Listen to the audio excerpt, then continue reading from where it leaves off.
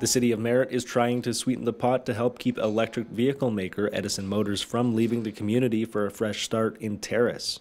Edison Motors founder and CEO Chase Barber says the hybrid electric logging truck company started in his backyard but is now ready to move up north to an old Hayes truck stop in Terrace. So we put in an offer. The offer got accepted, but it's pending rezoning.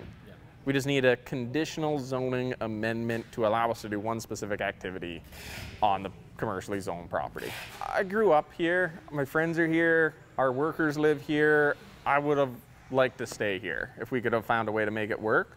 Luckily, after that little news story came out, the city reached back out and they're like, hey, what do we need to do? But it's still a long process to go through, but the company is currently working to complete 8 orders of its hybrid truck, and wherever they end up, they are planning on hiring between 40 and 50 employees.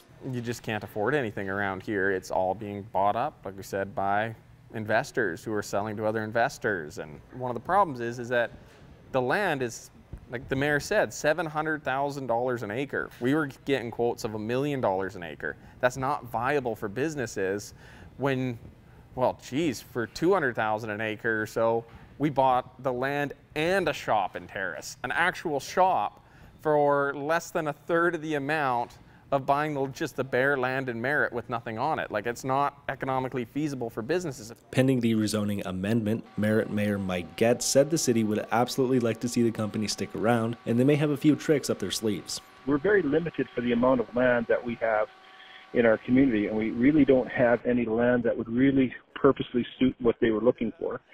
So we started working with them and some developers around the community, getting them together to talk about possibly leasing, buying, or working on some sort of a project, and that's who they've been dealing with. All of that falls through.